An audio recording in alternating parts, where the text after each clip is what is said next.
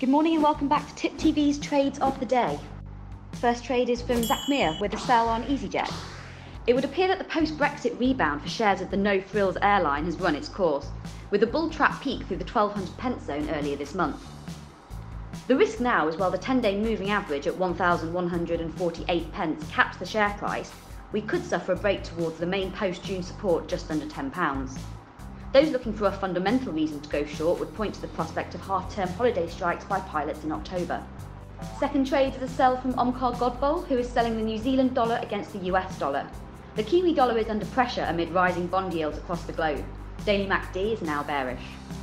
And our final trade is from James Helliwell, who is selling sterling against the US dollar.